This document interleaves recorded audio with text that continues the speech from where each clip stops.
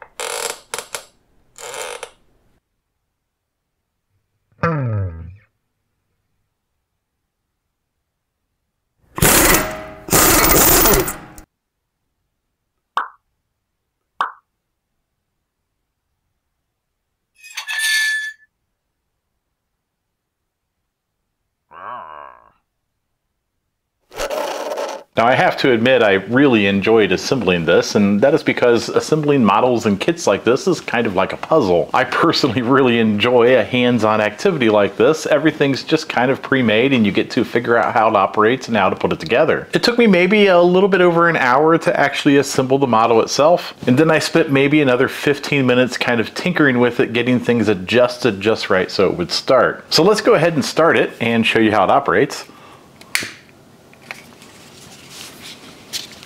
We basically wait just a few minutes and then we will kind of kickstart it and it'll start right up. So once the flame's been on this chamber long enough, it'll get hot enough that you can start it by hand and it should continue to run on its own.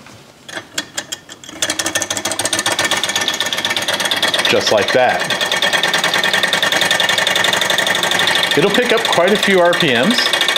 And the little LED light that's on the backside of this little generator is changing colors, which is exactly what it is supposed to do.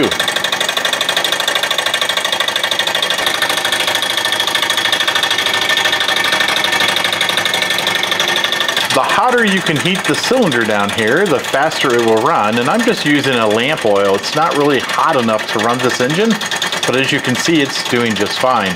It does come with a little kind of fun external light, and it is lighting up. It's hard to see on the camera. It does have a little bit of a flicker, but that's because we're not running this at a high enough RPM.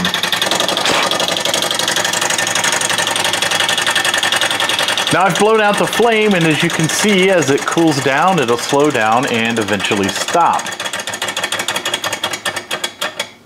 So what I want you guys to do is comment down below and tell us how you think this thing is operating. What is going on that is making this function like a little motor whenever this particular chamber is heated up? So I have to admit, the Stirling engine itself looks beautiful on just about anybody's tabletop or a desktop. It's a great conversation starter, and it is very well made, and it's very good to look at. I will say that assembling it did run me into a few issues, and I'm going to point those out, and hopefully this helps you a little bit. The instructions that came with this particular kit, well, they're done fairly well, kinda, but they're not exactly complete. There is enough information in the manual to help you assemble and get this little Stirling engine running. However, I think the company could have done a little better job with the manual.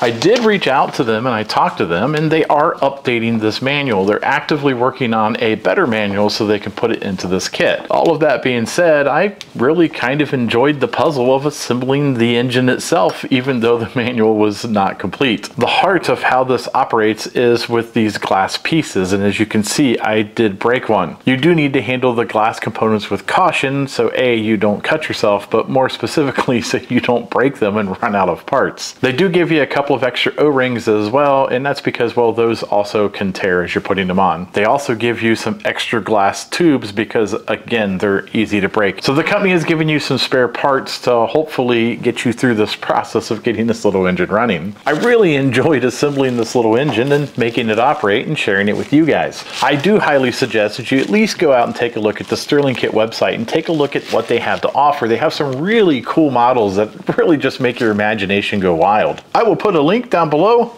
Like and subscribe. Take a look at some of my other videos, and at the very least, you might be entertained.